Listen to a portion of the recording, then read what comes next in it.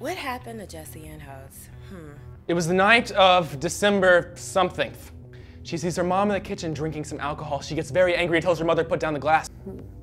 Maybe she ran away to be with Justin Bieber. She died in a bicycle accident. Andrea has done away with her sister so she can advance her journalistic career. So Jessi Ann was on a fishing boat. Then a great white shark came and ate them. Jessi Ann decides to go out and leave her mom because she can't take this.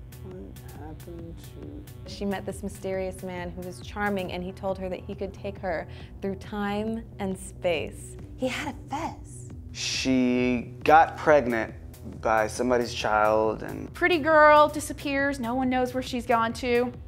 It'll be the talk of the nation.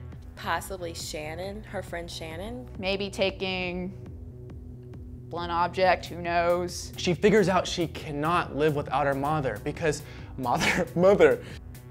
Well, I did it. Burned down her house. Her hair fell out, only in the midsection though. She goes back to the house. Her mother can't take it anymore. She picks up that wine glass that she had I don't understand why people are so afraid of fire all the time. and stabs it into Jessi Ann's throat. Or she just ran away and joined the circus. Does anyone even care?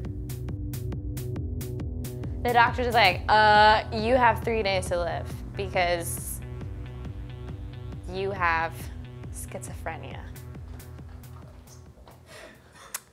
And that's where Jessi Ann died. Stop laughing.